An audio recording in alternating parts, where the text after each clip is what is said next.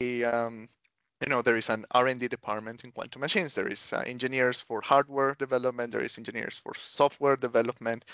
And I was browsing on LinkedIn the other day and found a post of a colleague who is part of the software team, and he's hiring for his team. He's hiring software engineers. And he's making some little posts to debunk that you don't need to be a physicist to work for a quantum computing company.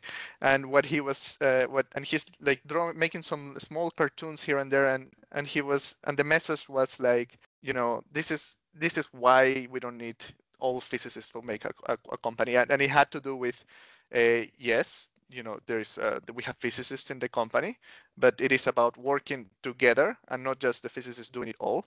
We still need very skilled and talented software engineers that are going to solve these like 3 problems that are like pure software engineer problems.